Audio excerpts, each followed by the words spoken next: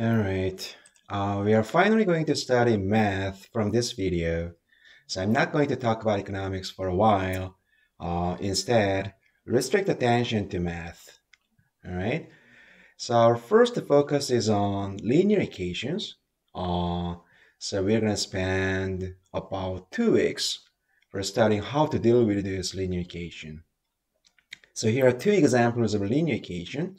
The first equation, x plus 2y, is given by 3. And the second equation, we have 2x1 minus 3x2 equal to 8. And these are called linear because their graphs are straight lines on the standard coordinate system. All right. In general, if we have n variables, linear equation takes a form of this. Yeah, let me illustrate that in this note. So suppose we have n variables from x1 to xn. Okay. And the conventional way of writing linear equation is we collect variable terms and put them on the left-hand side of the equation, and we write the constant term on the right-hand side. Okay, so we usually separate variable terms and constant term this way. And we need coefficients. So let me say a1 is coefficient of x1, and a2 is coefficient of x2, and a sub n is coefficient of the last variable xn. Okay, and we add these terms all the way to a sub n, xn. All right, this is the left-hand side of the linear equation, and on the right-hand side we put a constant term b. Okay, so this is general form of a linear equation when it has n variables, and it has two properties. The first property is each term has at most one variable. Okay, so for example, x1 times x2 minus x3 is negative 2. This is a nonlinear equation because in the first term, we have multiplication. We have two variables and they are multiplied together. Okay, so this is nonlinear. And the second property of linear equation is the exponent of all variables is set by 1. Okay, so it's fixed by 1. So x1's power and x2's power, the all variables power is fixed by 1. Okay, so for example, x squared, 2x squared minus y plus z is 0. Okay, this is a nonlinear equation because the variable x's power is given by 2. Okay, so linear equation is indeed a special case of general functions. So it's quite narrow class of, within functions class, but it is a little bit more general than you had expected. Okay, so for instance, although this equation is nonlinear, we can easily translate into linear equation by substitution, by way of substitution.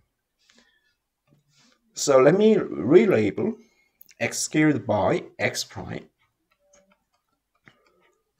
Okay, then with this new variable, I can rewrite the equation into 2x prime minus y plus z equal to 0. Now it becomes linear. Okay, so the class of linear equations is a little bit more broader, or that is a little bit more broad than your expectation. So we're going to study how to deal with this. All right. Okay, and then the linear equation has three basic components. The first component is the coefficients. So that is denoted by a, and the constant b, the number on the right-hand side, and the variable x's. All right. All right, and then going back, so now going to the next slide, suppose we have system of m linear equations with n variables. All right, now how to duplicate linear equations? So here we have let me call this first equation. And in order to highlight this is the first equation of the system, let me put one more subscript. So this is a sub 1, 1. This is a sub 1, 2. This is a sub 1m. This is b sub 1. Okay, so the first subscript stands for this is the first equation. See the ordinal number of the equation. Okay, and the second subscript stands for the ordinal number of the variable. So a sub 1, 2 indicates the coefficient of the second variable, x2, in the first equation. Okay, now with these double subscripts, we can duplicate the second equation. So a sub 2, 1, x1, plus a sub 2, 2, x2, and all the way to a sub 2m, xn. Now, the constant term becomes b sub 2. Okay? And similarly, the third equation can be made. A sub 3, 1, x1, a sub 3, 2, x2, and all the way to a sub 3m, xn. Now, that is equal to b sub 3. All right? And suppose we have m linear equations. Okay? So the first equation, second, and the last nth equation is given by here, given by this. All right? So here, the double subscripted parameter symbol a sub ij represents the coefficient in the ith equation and attached to the jth variable. Right? So, for example, a sub 2, 2 indicates the coefficient of x2, the second variable, that is represented by the second subscript and in the second equation. Okay, that is given by the first subscript. All right, and the three basic components. So we have the set of coefficients a sub ij's, and the set of variables x's, and the set of constant terms b's. All right.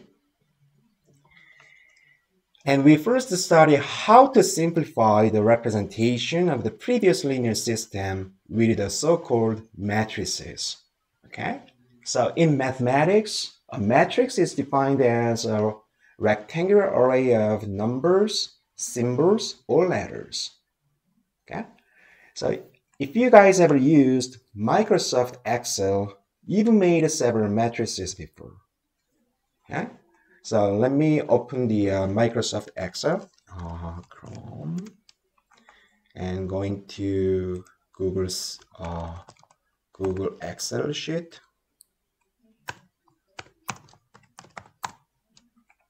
All right.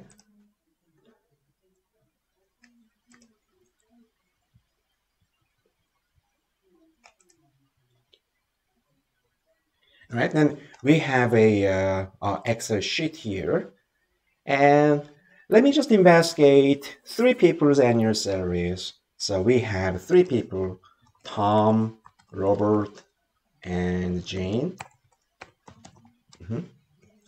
And Tom's annual salary is given by 50,000, Robert's 80,000, Jane, she earns the most, say 100,000. Okay?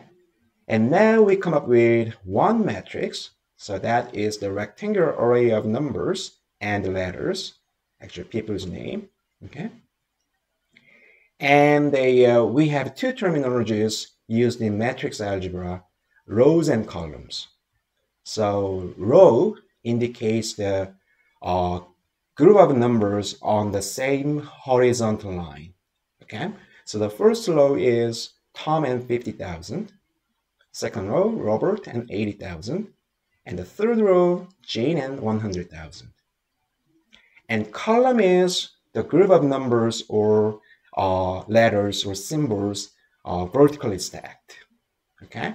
So column A shows people's names, and column B shows their salaries.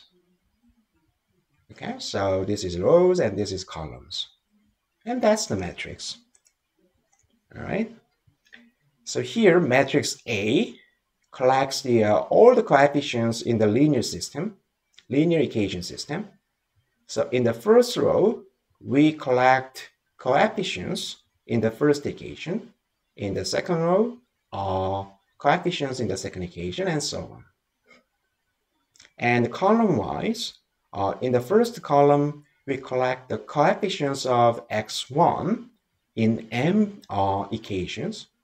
In the second column, the coefficient of the second variable, and so on. Okay? And the size of a matrix is measured by the number of rows and columns that it contains. Okay, so the matrix A has m rows and n columns. Okay, and this matrix is called an m by n matrix. Okay, so we first write the number of rows and the number of columns. Okay, and this m by n is called the dimension of the matrix. Okay, so this is the dimension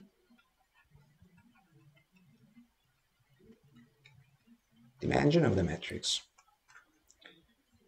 All right, so for matrix X, we collect a set of variables because we have n variables. So the dimension of this matrix is going to be n by 1. There are n rows and just one column. And similarly for constant matrix B, now we collect all constants, the numbers on the right-hand side of the equations. So we have m equations. So the dimension of this constant matrix is going to be m by 1. Okay, so m rows and one column. And the matrix, this matrix A, so the array of coefficients has a special name. It is called the coefficient matrix of the system. And if we combine A and the constant matrix B, all right, that is called the augmented matrix of the linear system. All right, and that is denoted A sub hat. All right, for better understanding, let me show you one specific example. So we have three equations, a system of three equations with three variables, x1, x2, and x3. Okay, and find this coefficient matrix A and augmented matrix A hat. That's pretty easy. So for coefficient matrix A, so now we have three equations and three variables. So the coefficient matrix has dimension of 3 by 3. Okay, so we usually write the dimension information underneath the matrix letter like this. Okay, so A is 3 by 3 matrix, and in the first row, we write down the coefficients in the first equation. So 6, 3, 1. And in the second row, we write a coefficients in the second equation. So 1, 4, negative 2. In the third row, 4, negative 1, 5. Okay, and the constant matrix B is going to be 3 by 1 matrix. So 22, 12, 10. Okay, the vertical array of constants on the right-hand side of the linear system. So this is going to be 3 by 1 matrix. And if we combine these two, so adding one more column to matrix A, we obtain augmented matrix. So A hat is 6, 3, 1, 1, 4, negative 2, and 5. And we add one more column, 12, 22, 12, 10. So this is augmented matrix. All right, pretty easy. So this augmented matrix is going to be used in the next week when we solve this equation using some elimination method. All right. And then here are some other terminologies used in matrix algebra. So first, we can write the matrix two ways. So the first way is this. We write down all entries. By the way, each element of matrix is called entry or component. So A sub 2 is a one entry of the matrix A in the second row and in the second column, okay, or component. All right, so we can write the matrix in this way. So that is quite useful if a matrix A has a finite number of, some specific number of rows and specific number of columns. Say 3 by 2 matrix, we can write we can express matrix A with this bracket expression. But if A has arbitrary number of rows or an arbitrary number of columns like this, we can usually simplify the notation into this. Okay? So we put A sub ij in the bracket. Okay? So if we write A as A sub ij with brackets, right? And I is some number between 1 and m, so the number of rows, and j is some number between 1 and n is the number of columns, right? And this is another way to write a matrix in a compact form. Okay, so let's say A is an n by n matrix, and if the number of rows equal to number of columns, we say that A is square matrix, because then in such a case, matrix A has the same width or same length and same height, so it's gonna be square. Okay, so we call that square matrix. And if all entries are given by 0, then matrix A is called zero matrix. And if n is equal to 1, then we are going to have this. Just we have only one column for matrix A. Then this matrix is called column vector. So its dimension is going to be n by 1. And so whenever matrix A has just one column, we call that column vector. If matrix A has only row vector, one row vector, then it's called a row vector. And if m and n are equal to 1, then A reduces into a single component, and that is called a scalar. All right, it's just some terminologies used in matrix algebra. Okay, and m by n matrix can be put as the array of m row vectors or n column vectors. Okay, to illustrate this idea, let me show you one specific example here. So here matrix A is given by 2 by 3 matrix. Okay, so it has 2 rows and 3 columns. All right, so we can decompose this matrix into 2 row vectors. So row vector is denoted by A sub I, and the jth column vector denoted by A superscript j. All right, because matrix A has 2 rows and 3 columns, so the first row vector of matrix A sub 1, is 1, 1, minus 2, and the second row vector A sub 2 is negative 1, 4, negative 5.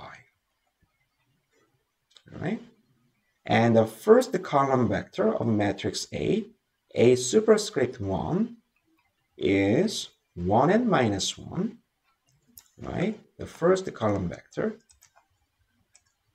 And the second column vector A super 2, 1 and 4.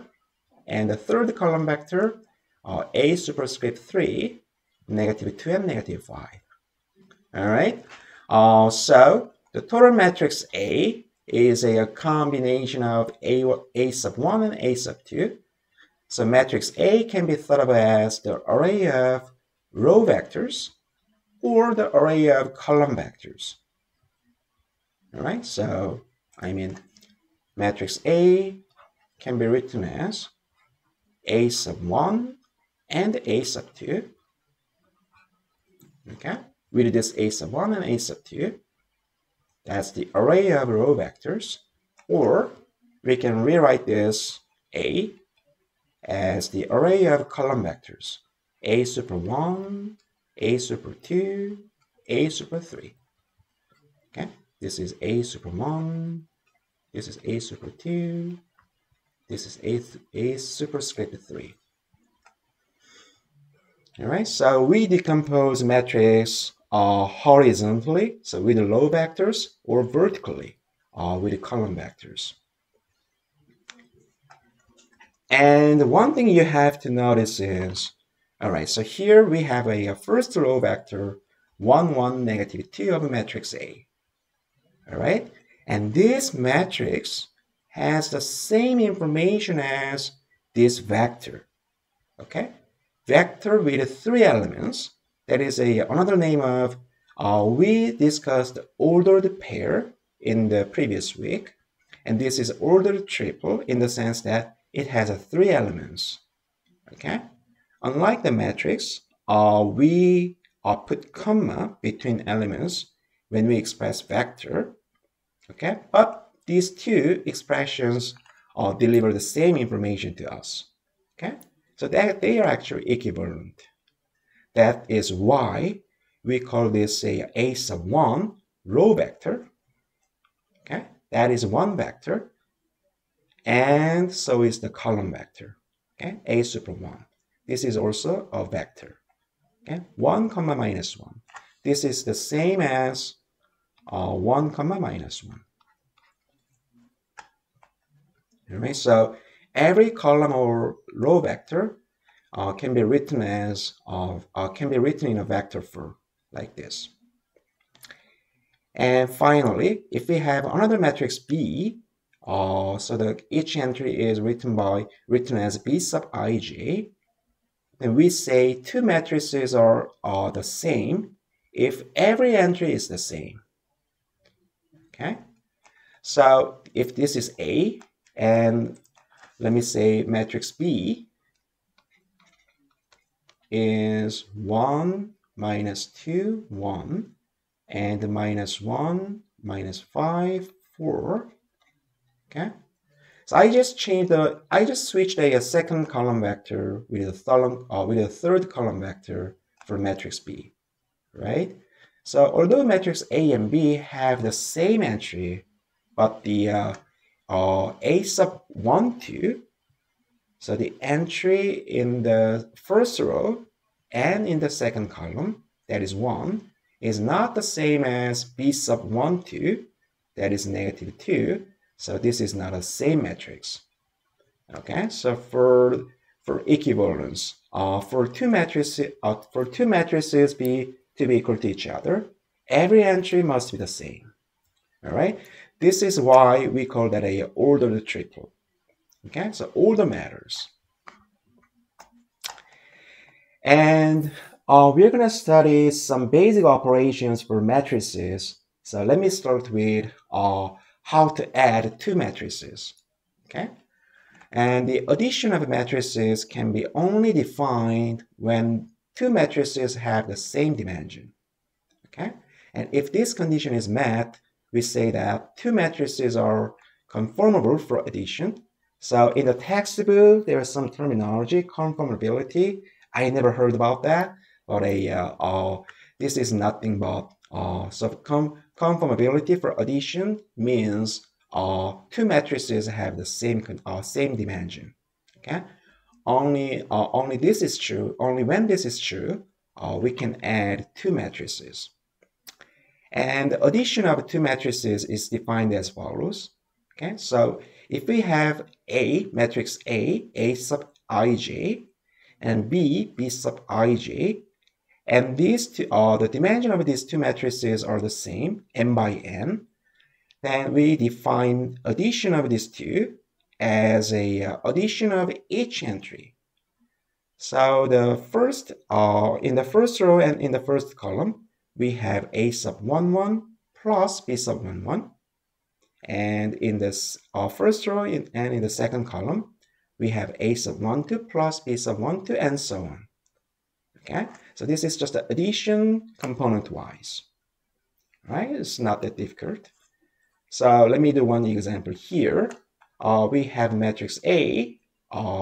This is a 2 by 3 matrix.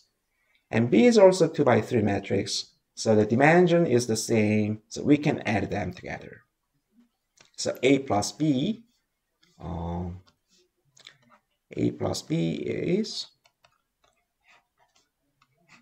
so the very first entry, A sub 1, 1 plus B sub 1, 1, so 1 plus 5.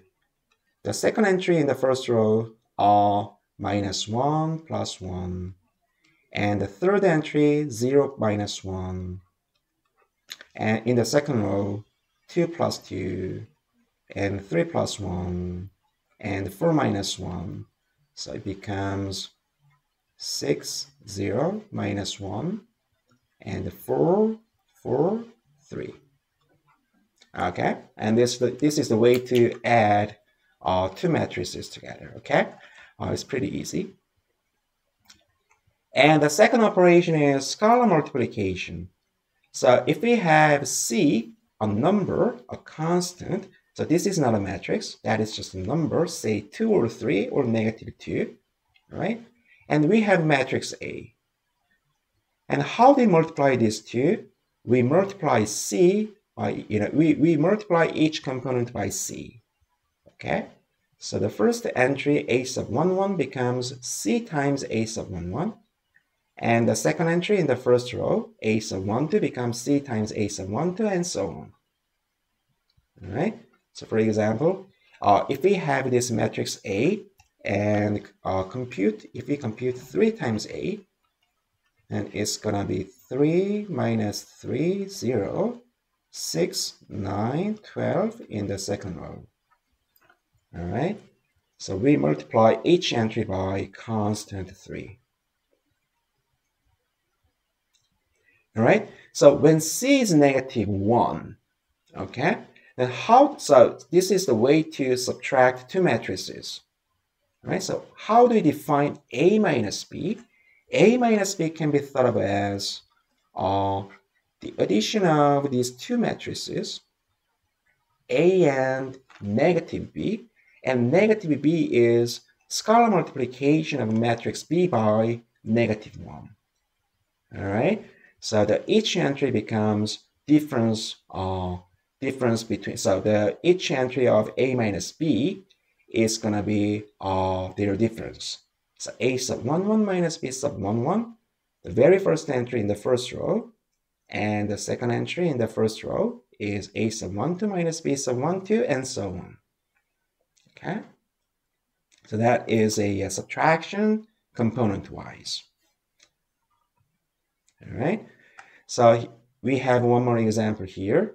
Let me do just this, A minus 2B. All right, so we have matrix A, 2 by 3 matrix, and B also 2 by 3 matrix. So addition, subtraction are well defined. All right, so let me first compute negative 2B. So this is a scalar multiplication. So we multiply each entry of B by negative 2. So negative 1 becomes 2, 5 becomes negative 10, negative 2 becomes 4, in the second row, negative 4, and 2. Okay, then we just add matrix A to this, right? That's going to be A minus 2B. So A minus 2B is 1 plus 2, so 3. And 2 minus 10, 8, negative 8. 3 plus 4, 7. In the second row, negative 1 minus 4, negative 5. And 0 minus 4, negative 4. And 2 plus 2, 4. All right? So that's going to be, so this is the way to compute some, some simple algebraic operations, addition, subtraction, and scalar multiplications. Okay, hopefully this is clear. And matrix addition, so by definition, okay, addition of two matrices is defined as the addition of each entry. All right, and we can change the order. A sub 1, 1 plus B sub 1, 1 is clearly the same as B sub 1, 1 plus A sub 1, 1. Even if we reverse the order, we end up with the same result. That means for this matrix operation, addition, the commutative law holds. So A plus B is the same as B plus A. And also associative law holds. All right, so even if we take A plus B first, or B plus C first, we have the same outcome, same matrix, right? And because a subtraction is addition of A negative B, so we don't need a separate discussion for subtraction. So commutative and associative conditions are met, so the order does not matter even for subtraction.